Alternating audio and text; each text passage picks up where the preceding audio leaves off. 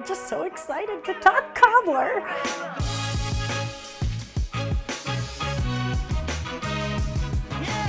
Hello and welcome to this episode of Bake It Up a Notch. I'm Erin Jeanne McDowell, and today we're talking about one of the best things you can make in the summer, a simple, easy, warm, comforting cobbler. I love cobbler and all the cobbler adjacent fruit desserts, things like crisp, buckle, pandowdy. Guys, I love cobbler. To me, a delicious cobbler is some kind of yummy, juicy, saucy filling topped with some kind of biscuity topping. And in this episode, we're gonna be making 3 different cobblers because I really wanna show you just how adaptable it can be. I'm gonna be sharing my base recipes for fillings and the biscuit topping, and I'm gonna show you that with just a few simple tweaks, the same base recipe can produce all of these different cobblery results. We're gonna make a savory cobbler. This is a corn, tomato, zucchini cobbler with a cheddar biscuit topping, a stone fruit cobbler with sort of a crumbly biscuit topping. This is definitely the most classic cobbler of the bunch. And then we're gonna make one of my famous cobbler pies, which mash up a good fruit pie with a good fruit cobbler, and that has a drop biscuit style topping. This is gonna be such a good episode, and we have a lot to do, so let's get baking. In this episode, I'm offering a base biscuit recipe. And what I mean by that is this recipe can be used in a bunch of different ways. It can kind of go sweet or savory. You can add things like spices or extracts or even inclusions, things like chopped chocolate or nuts. You can really do whatever you want to this biscuit to make it your own. In this base biscuit recipe, we've got our pretty standard dry ingredients. We've got flour, we've got a chemical leavener, baking powder, and I usually add a little bit of sugar, even if I'm going a savory route, because it helps to keep the biscuit moist. Then, of course, we've got butter and plenty of it, which is what's gonna make that biscuit tender and have a little bit of flakiness that we love. The one kind of wild card ingredient is the liquid. Now, this liquid can be a number of different things. I commonly use buttermilk. Sometimes I use regular milk. Sometimes I use cream for a really rich biscuit. And I might even use ingredients like yogurt or sour cream to add a little bit of tang. Really, any of these go, and the most important thing to know is how much of it you're going to add. You can use quite a bit of buttermilk and you'll end up with something kind of sticky like a drop biscuit topping. This is one of my favorites because the surface gets all craggy and delicious, gets a lot of nice browning in different kind of areas. You can also use a little bit less moisture, and then you'll have a biscuit dough that can be rolled out and cut. This is really nice when you want sort of a clean look or even coverage because it really presents very well. And then finally, if you add even less moisture, you can end up with sort of a crumbly topping that's a little bit more streusel-like. But again, all of these come from the same base biscuit recipe. It's just about how much liquid you add to get there. To make the biscuit, mix all your dry ingredients together in a bowl. Once they're fully combined, add cold cubed butter and use your hands or a pastry cutter to cut the butter into the flour until it's about the size of peas or smaller. We don't want any big pieces of butter in this particular biscuit dough. After the butter is incorporated, you can add any inclusions, things like chopped chocolate, pecans, shredded cheese, herbs. We don't want to add those things while we're still mixing the butter in because it can actually make it harder to get the butter incorporated. Then finally, we'll add our liquid, and we'll add the amount that we need to make that final texture that we desire, whether we want a softer drop biscuit, a roll out and cut biscuit, or a streusel-like biscuit crumble. One of the reasons I love cobbler so much is it's very difficult to mess up cobbler filling. See, it's supposed to be saucy and juicy, which means you can make swaps, substitutions, combine different types of fruit. It's really very forgiving in most cases. This is actually also one of the reasons why I created the cobbler pie, because it's a much more forgiving type of pie. It's meant to be a little bit saucier and juicier, and then that biscuit topping soaks up some of those juices, making sort of a jammy layer between the biscuit and the fruit that I just love. If your filling ingredients are going to take longer than the biscuit topping to cook, Or if you want to kind of combine flavors, you may need to pre-cook your ingredients before making the cobbler. But this isn't always necessary. One of the things I love about cobbler is you really can just toss fruit with sugar and a thickener and get it in the oven. But with savory cobblers, like the one we make today, pre-cooking not only makes sure that all the vegetables get cooked uniformly by the time the biscuit is done, it also gives a chance for those flavors to meld and combine into the final cobbler filling. When you are pre-cooking the filling, you can use that as an opportunity to just bake your cobbler in a skillet. Be sure to pick an oven-safe skillet to cook your filling in, then you can just dollop the biscuit right on top and into the oven. Less dishes. If you aren't pre-cooking the filling, it's usually as simple as just tossing the ingredients together to combine. So for a basic fruit filling, I would use something like granulated sugar and a thickener like cornstarch or flour. I use the same trick that I use when I'm making pie fillings, which is to combine the thickener, the cornstarch or the flour, with the granulated sugar. The granules of the sugar help to break up clumps of the thickener, which make it more easy to distribute in the rest of the filling. Remember, it is so important. In fact, it's essential that that filling come to a boil when it's baking in the oven.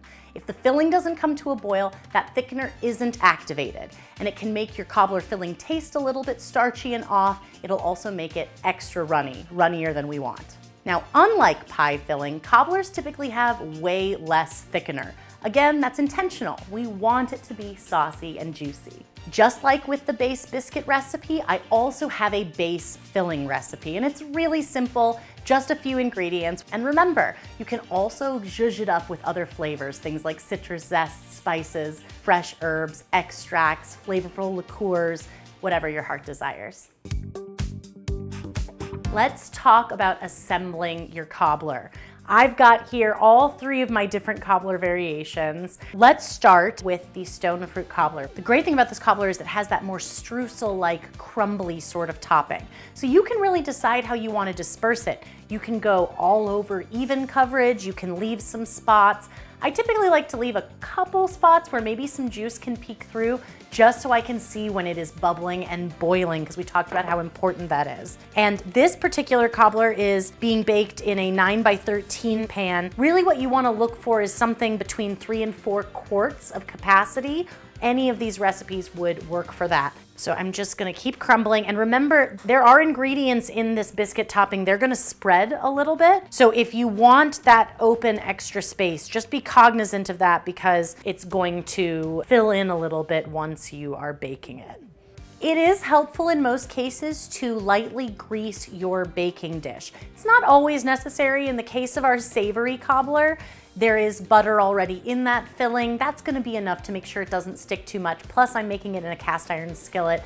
In this case, I did grease this 3 to 4 quart baking dish with some butter. And I like to do that also because of the flavor. Obviously, that's gonna meld with our delicious fruit filling. So it's both gonna help create a non-stick surface, and it's also gonna add a little flavor too.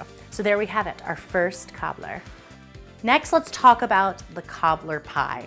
So what I've got here is a par-baked pie crust, already on its way to the Sturdy Pie Challenge. Hello, gorgeous. Got my fruit filling here. This is a mixed berry filling, and I'm just gonna go ahead and put that in a deep dish pie plate, which is important because, again, I just wanna make sure we have enough fruit because we also have crust and we have biscuit topping. If you don't have a deep dish pie pan and you still wanna make this, use a tall cake pan, like a springform pan works great, but cake pans can be used for pies. That's something I try to impart on the world.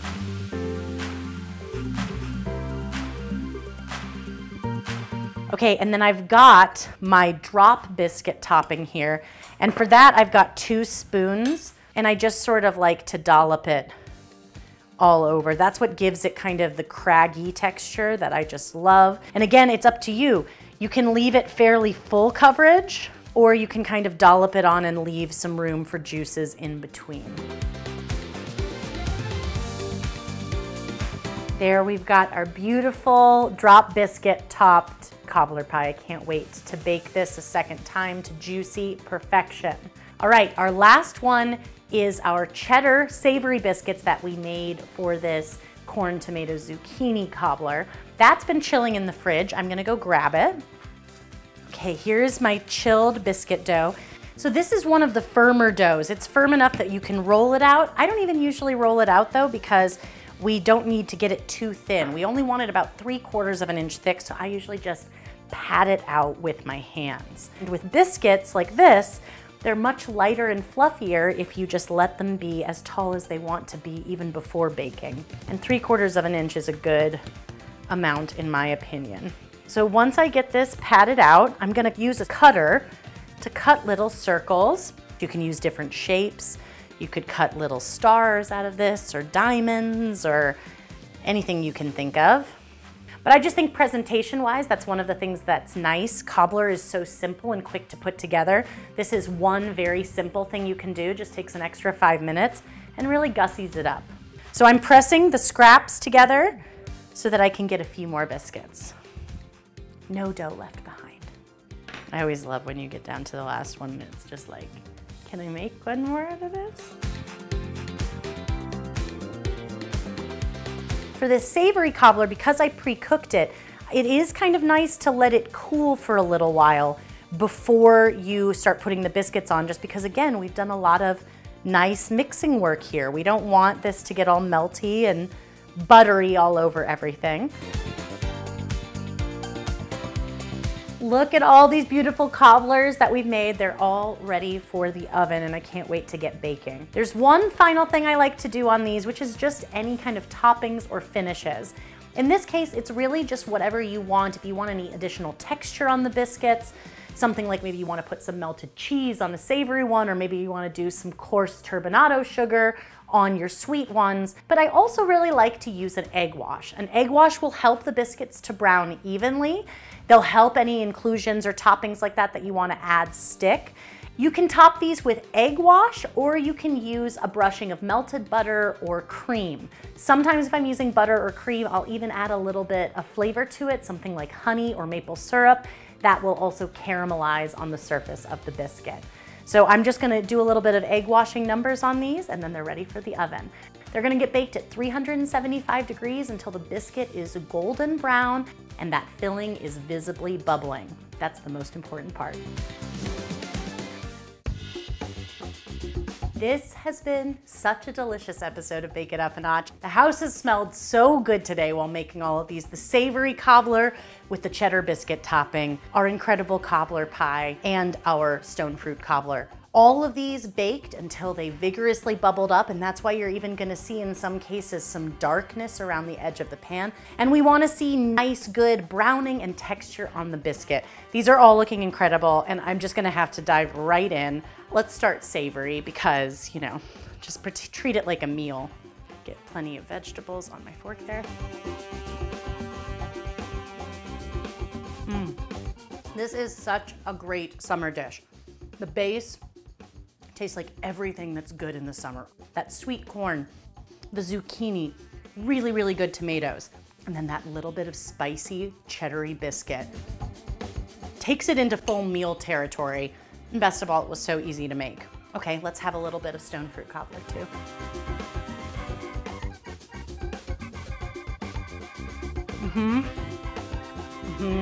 I love the crumbly biscuit topping. That cragginess, the honey that I put into the wash for these, it's just in all those nooks and crannies. Some parts are crispier, some parts are softer, and then the fruit is just so tender. And these nectarines had such a beautiful color. They're kind of rosy by the end. Absolutely gorgeous. Okay, finally, gotta end with some pie, obviously. And what you can see here is exactly what I was talking about. Normally I'm a big advocate for sliceability of pies, but in this case, it's intentionally very juicy because it's the best of cobbler and the best of pie. So we've got a crispy, flaky crust. You know this pie passed the sturdy bite challenge. It's sturdy. It's still a little warm, which is the best way to eat this cobbler pie. Honestly, this needs a little ice cream, but that's not really a need. That's more of like a deep desire. It's great all on its own. The berries are so juicy and they've not fully broken down. I think that's my favorite part about it is we've got all that juiciness. The berries are tender, but when I bite into them, I'm still getting like that squish, that juicy moment. All of these cobblers are so killer, and I hope this episode really inspired you to see just how versatile and creative you can get with your own cobblers at home. If this does inspire you to get baking, please use hashtag Bake It Up a Notch, because I love to see what's coming out of your kitchens. And if you want to try any of these recipes, they are all linked in the video description below. So head there to snag them or head to food52.com. Until next time, I've got a lot of cobbler to eat, so happy baking.